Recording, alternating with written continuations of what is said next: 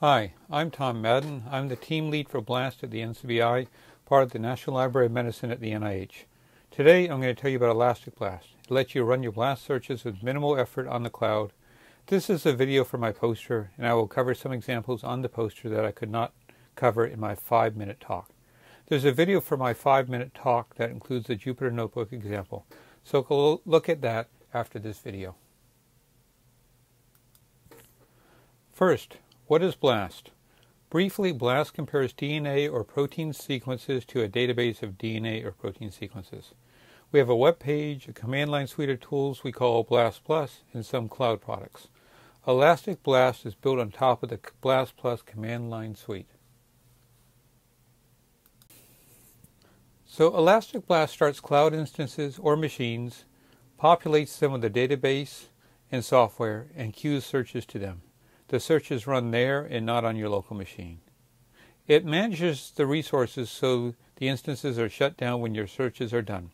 Your results are saved in cloud buckets, which is just an area in the cloud you can store files in. For ElasticBLAST, we've used services like Kubernetes or AWS Batch that are maintained by the cloud provider.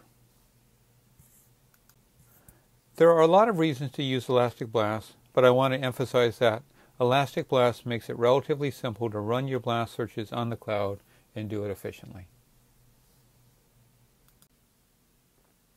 This table is from the poster and has several ElasticBLAST searches. This allows you to get a feeling for how long it takes to do different searches and how much they cost. Runs are done at GCP or Google Cloud Platform and AWS or Amazon Web Services. I'd like to go through a few of the columns to explain them.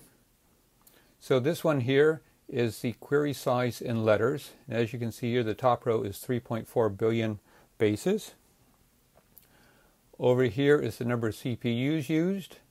And this says 3,200. This is actually 100 instances running each with 32 CPUs. Right here is the runtime. For this top row, it's 2 hours, a little bit more than 2 hours. Over here are the costs. So on the second to the last column is the cost to run on-demand instances, which means you pay full price. And over here are the costs for a preemptible instance at GCP or spot instances at AWS. Preemptible instances at GCP are 20% of the on-demand cost, and spot instances vary about 30 to 35%.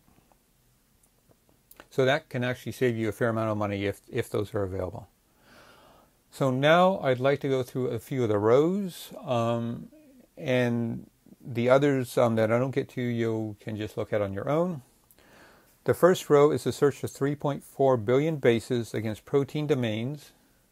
It used 100 instances, each with 32 CPUs, and took a little more than 2 hours.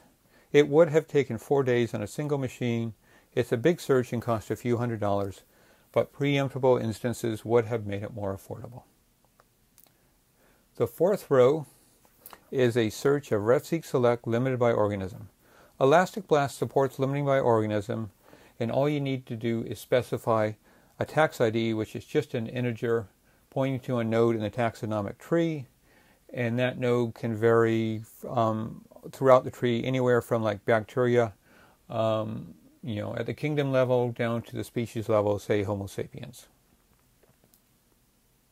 And the last row is a BLAST-P search, meaning protein-protein, of NR with a moderately sized set of proteins, and that's 57,000 residues there, right? The total cost is only a few dollars, and it took about 48 minutes to run. So take a look at the rest of the columns and the rest of the cells here. Okay, this is just a few links to documentation, other information about ElasticBLAST. The first is, like it says, our documentation. The second is a GitHub page with the source code for ElasticBLAST. And the third one is a GitHub page with a few demo scripts for ElasticBLAST. So go check them out if you want. Finally, I'd like to acknowledge the folks involved with this project, as well as the support we had from the NCBI and NLM in the NIH STRIDES program.